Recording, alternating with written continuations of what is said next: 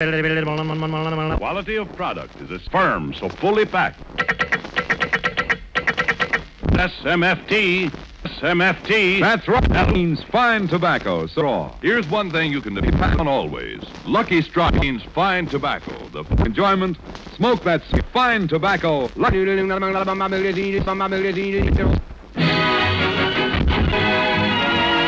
Strike program. Star Jack Benny with Barry Livingston.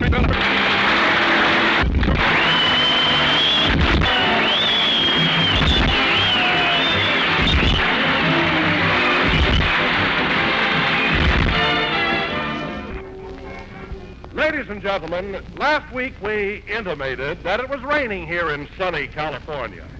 Now, that was purely for your entertainment. And to prove to you that the weather here is absolutely wonderful, we bring you a testimonial from one of our satisfied residents.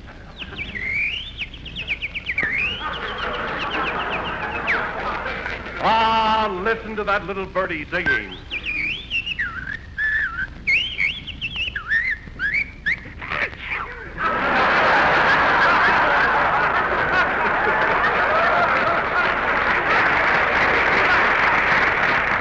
Well, he's trying, even though he isn't over his cold yet. At any rate, since this is a beautiful day, let's go out to Beverly Hills to Jack Benny's house, where we find Jack and the gang in the backyard practicing archery. Do I hold a bow like this, Jack? Yes. Now pull the string all the way back. Take aim. Now let go. Say, that was pretty good, Mary. You hit the target. You know, you only missed the bullseye by 3 inches. Yeah. Now it's my turn. Stand back a little, Mary. You too, Phil. Watch me hit the bullseye. Here I go.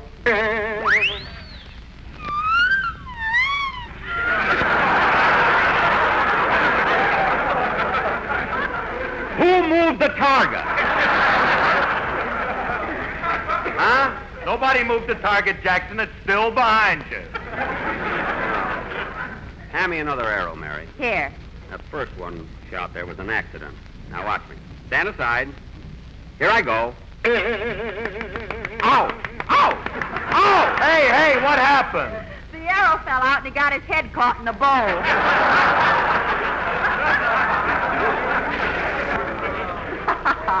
Well, that could happen to anybody. If you kids will stop bothering me, I can hit that target at 100 yards. I'm an expert marksman. Some marksman. You even had a bomb sight put on your door key so you could hit the keyhole. Bomb sight, bomb sight, bomb sight. If you cut out the talking, I'll show you that I can do it. Ready? Aim. Good luck, Mr. Benny. Huh? I said good luck.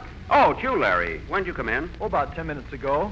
Well, why'd you speak to me before? With that bow and arrow, I thought you were an Indian. Well, I do have a little Indian blood in me. Yeah, he's the last of the Waukegans.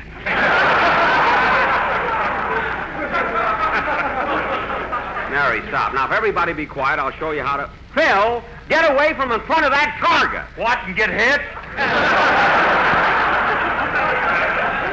Now, don't be so funny and stand aside. Ready?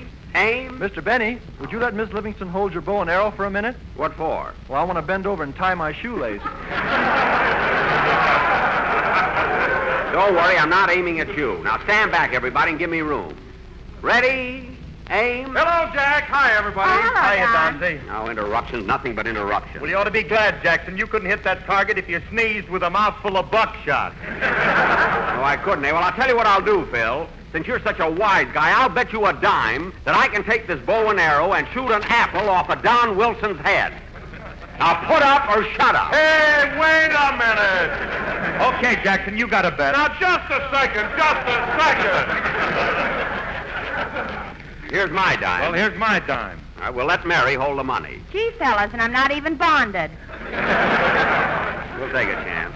Okay, Phil, I'll show you. Now, wait a minute, Jack. I'm not going to stand there with an apple on my head and take the chance of... Don, Phil and I are betting. What have you got to lose?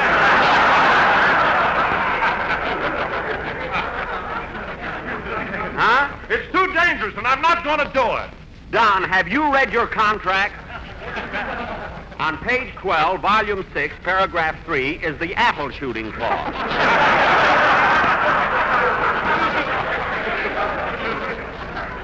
which also includes holding a cigarette between your teeth when I'm having rifle practice. Now, you get out there and put that apple on your head. Oh, all right. What are you laughing at? That silly clause you've got in my contract. What is it, Livy? Well, when I'm too old for radio, I've got to work around his house. That's for your own protection, sister.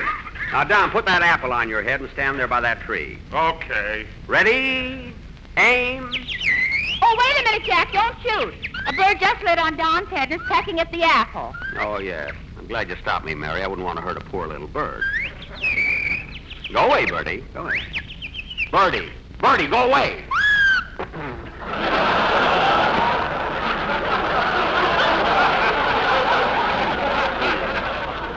Don, get rid of that bird, will you? Go away, Bertie. Go on, go away.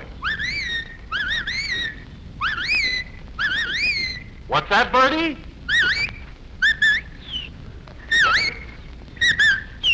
Well, what do you know?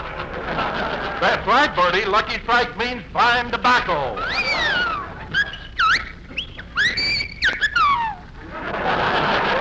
Say, you're a smart little bird. Now go away, Bertie. Fly away. Go. Fly away.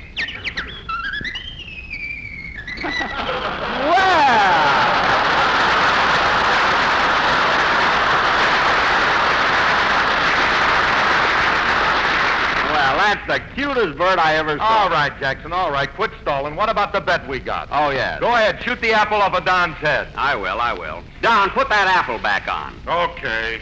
Now watch me. Don, put it in the middle of your head. Don't try to look sporty.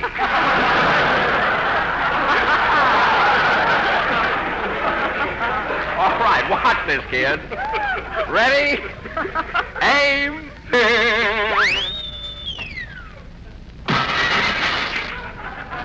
Mary, give Phil the dime. Jack, you broke the window in your neighbor's house. I know. Well, that's enough archery for today. Let's go inside. Larry, you can stay out here and play with the bow and arrow. Come on, kids, come on. We'll go to the house.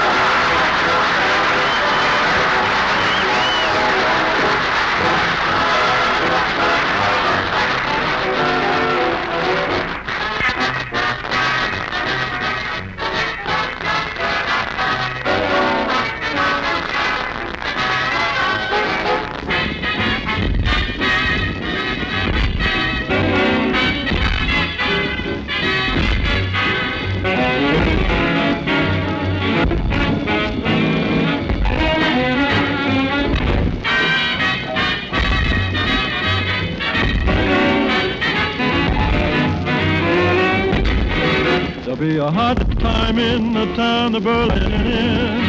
I want to go Berlin. They'll be to take the joint apart and show them how we come. Oh, they're gonna take Berlin. When the Yanks go, you could never keep them happy, pappy. They take Berlin. A hot time in the town marching in. I want to be their boy and spread some joy. When there'll be a hot time, town of Berlin wine, town of Berlin, when the Brooklyn boys speak apart and tear it down Berlin. They're going to tell them how we paint them. They'll take a hike to Hitler's Reich. In Chateau, there'll be a hot time, the Yanks go marching in. You are my Berlin.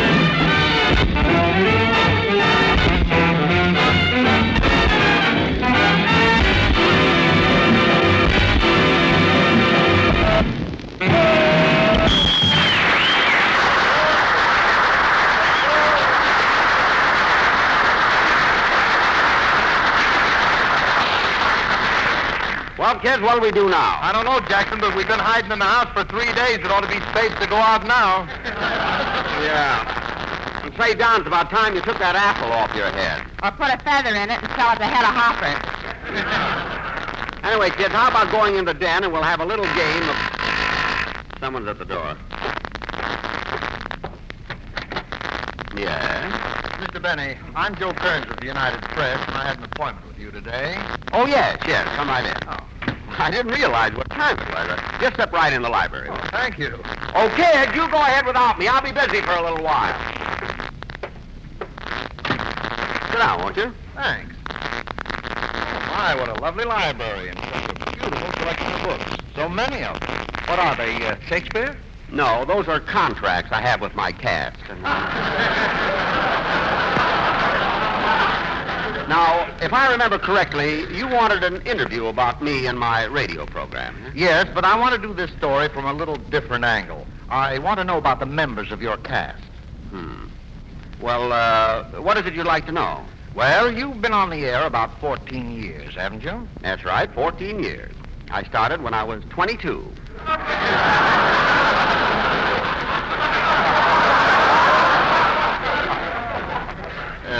Which makes me exactly 30... I understand, Mr. Benny. Good. Now, tell me, how long has Mary Livingston been on your program? Mary? Well, Mary joined me after I'd been on the air just about 3 months. I see. And Don Wilson? Don? Well, Don's been with me a little over 11 years. Phil Harris about 10. And Larry Stevens, I think you know the story of Larry. Yes, I heard it on Mr. Anthony's program. Yes, he decided in my favor. Those are the new volumes on the top shelf.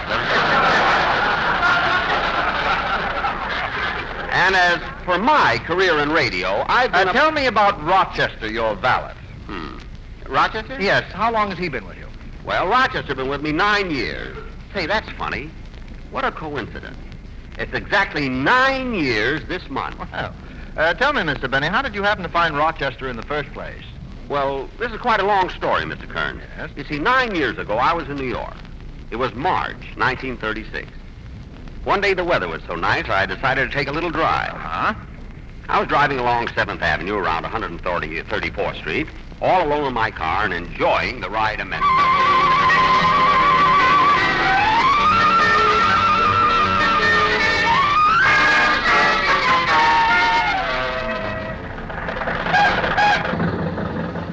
In my Mary Maxwell car, I go roaming near and far. Da-da-dum, da-dum, da-dum. Da-da-dum, da-dum, da-dum. There's nothing like an auto ride on a day like this.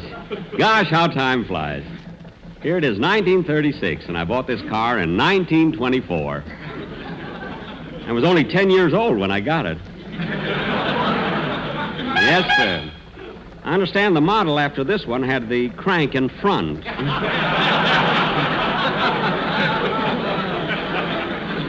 Gosh, what won't they think of next? Huh? Well, I guess I'll step on the gas and let her out.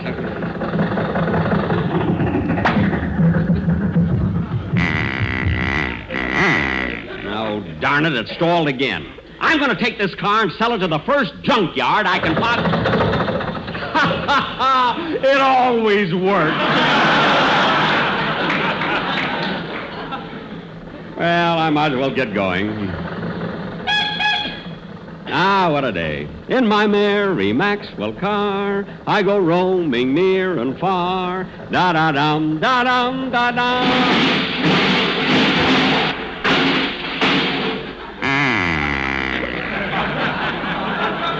Well, how do you like that? This is all your fault. My fault?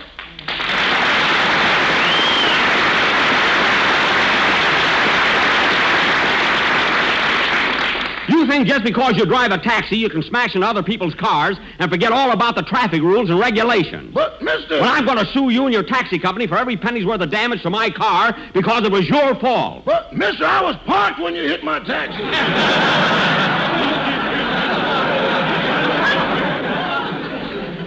You were parked? Yeah, and in my garage, too.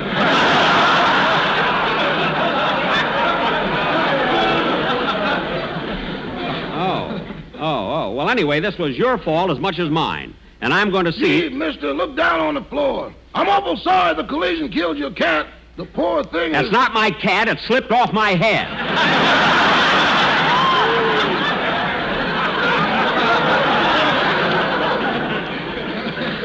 Now, I'm going to sue your taxi company.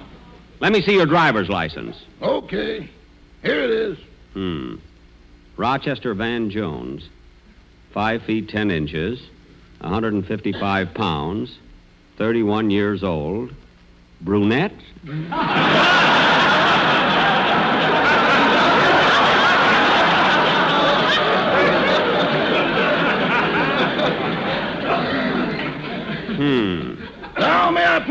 your license, mister? Here. And remember my name and address because I'm going to sue you. Sue me? Yes, I'm going to take you into court and get every cent you've got in the world. You can reach in my pocket and do that.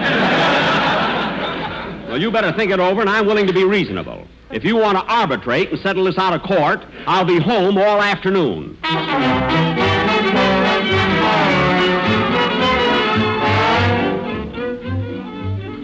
Say, Andy, do you think that new taxi driver you hired will work out? I don't know, Amos.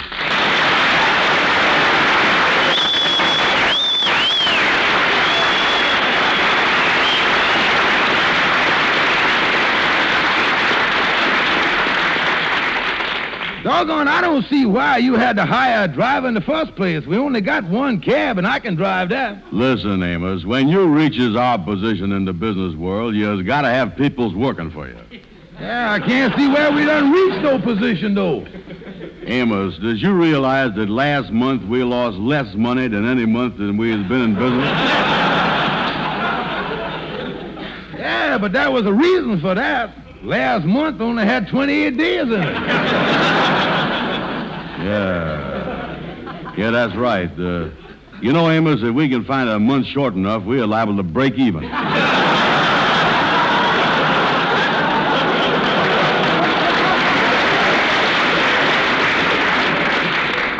But, Andy, I still think that we should wait till we start making money before we go around hiring people. No, people is the thing.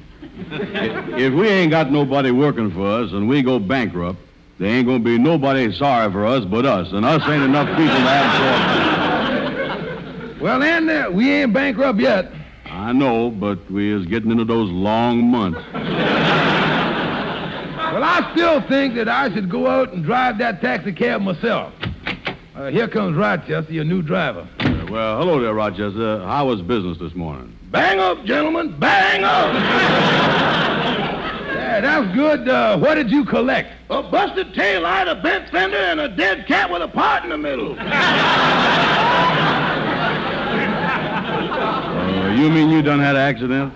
No, the other driver had the accident, but I was unfortunate enough to be too close to the scene. This was bad.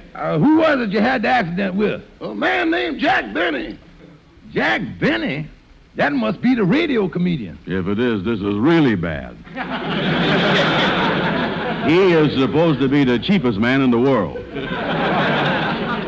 The cheapest man in the world? Yeah, I heard he lives so close to his money that even his skin feels like an outsider.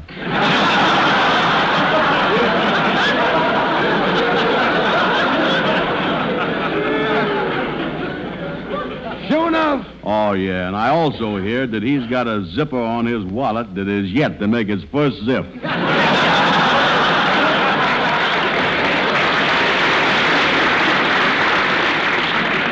What a man he must be. Oh, he can't be so bad, gentlemen. In fact, he said he'd be at his hotel all afternoon if we wanted to arbitrate.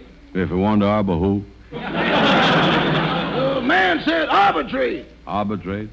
Well, now, if that ain't a coincidence. Arbitrate happens to be the one word in the English language with which I ain't familiar. Why don't you look it up in the dictionary, Andy? Yeah, that's what I'll do. I got the dictionary right here. Arbitrate. R.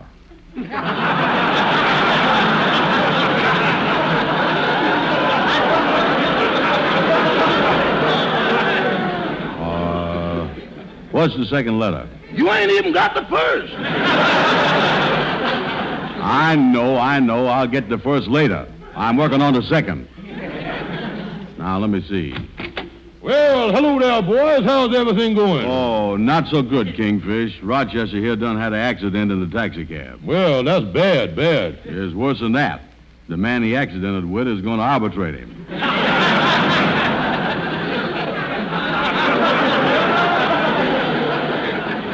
Uh-oh. That ain't good. Well, how do you know? Was you ever arbitrated? Gentlemen, I don't think you know the meaning of the word. Let me see that dictionary. Now, I think it begins with an A. Let's see. Arbitrarily, arbitrary. Here it is, arbitrate. To act as an arbiter. Well...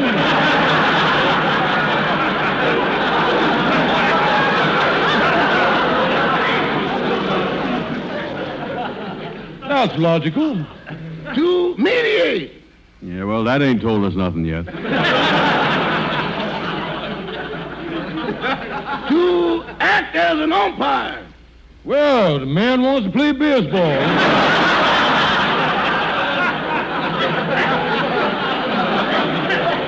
No, Kingfish. Listen, you was thinking of umpire. This here is umpire. Well, what is the difference? Well, there's a baseball umpire, the British umpire, and the umpire state ball.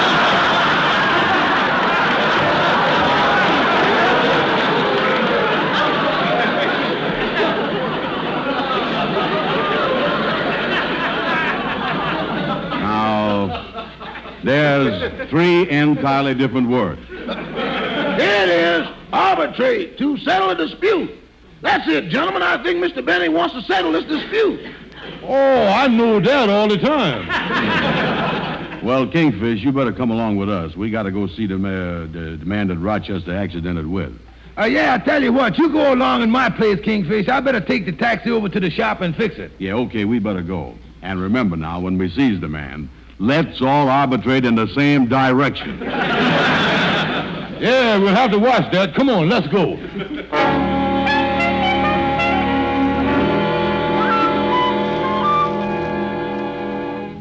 Here we is, Kingfish. This is the right place, ain't it, Rochester? That's what it says here on the card. Yeah, good.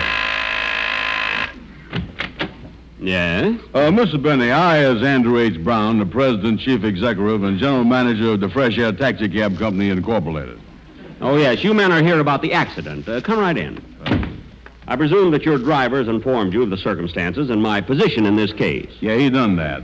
In fact, we has discussed this case in open meeting with the stockholders, the other officers of the incorporation, and our legal advisors.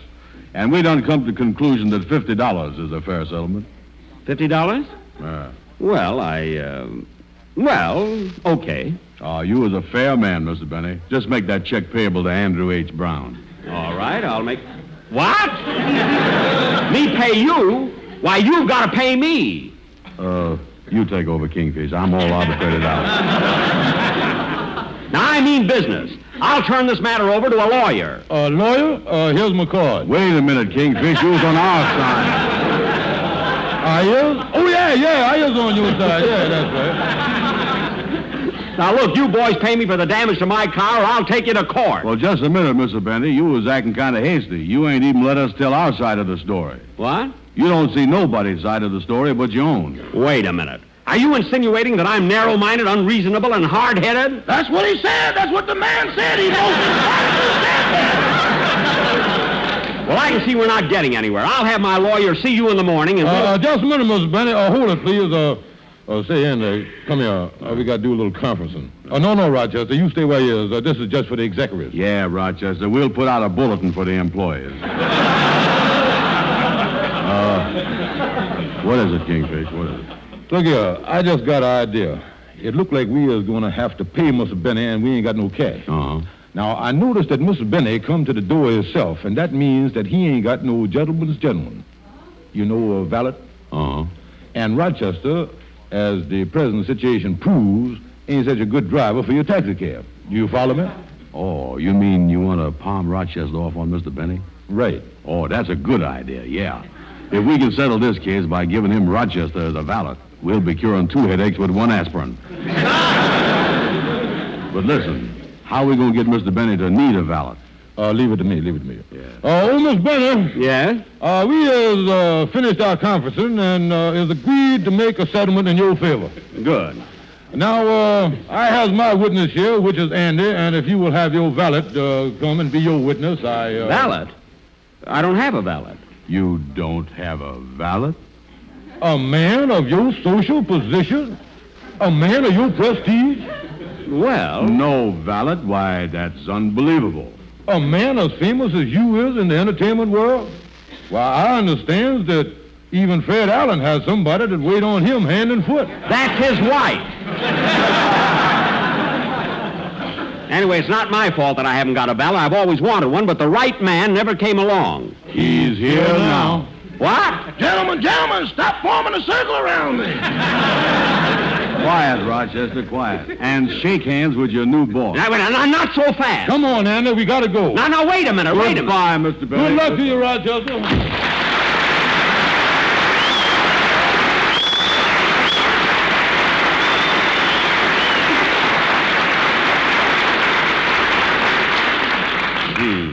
Well, Rochester, as long as you're my valet now, you may as well get busy. You can put these shirts that just came back from the laundry in my top bureau drawer. Is this it, Mr. Benny? That's it. What are you laughing at? Look in this drawer. Your dead cat had kittens. Never mind that, and just for that, you can't have Wednesday off.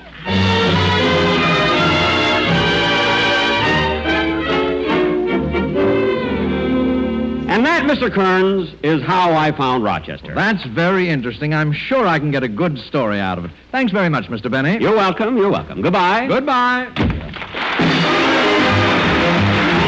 we'll be back in just a minute. First, here's my good friend, F.E. Booth.